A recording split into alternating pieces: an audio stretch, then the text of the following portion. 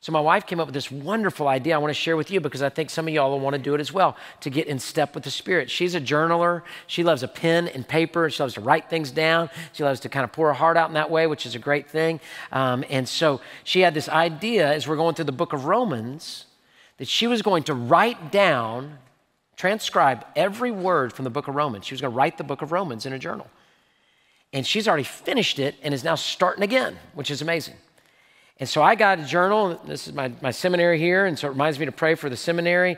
And I got a journal, and I started flipping through, and I started writing out. If I was going to preach every word, I said, I want to write every word as well. And I began to write out the book of Romans. Now, Kelly's done with it. I'm only on chapter 10, okay? So I'm trying to get there, right? Every night we sit there, and she's propped up in bed, and I'm propped up in bed, and I'm competitive. I'm like, I'm writing faster than you're writing. But I gave up. She's done, But it's been awesome, and I want to show you Romans 8. This is the passage of Scripture we're going over the next couple weeks. That's my terrible handwriting. I know I should have been a doctor, but I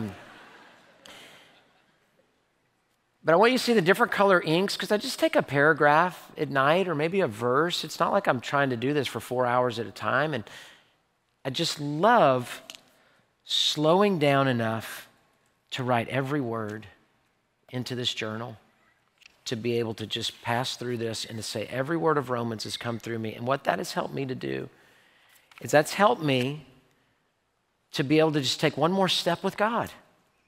It does take some effort, but this isn't duty, this is delight.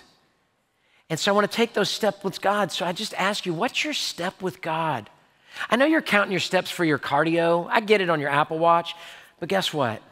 I'm talking about steps with God in your heart. Are you walking in condemnation? He doesn't want that for you. Are you walking in the power of the flesh? Or are you walking in the power of the Spirit?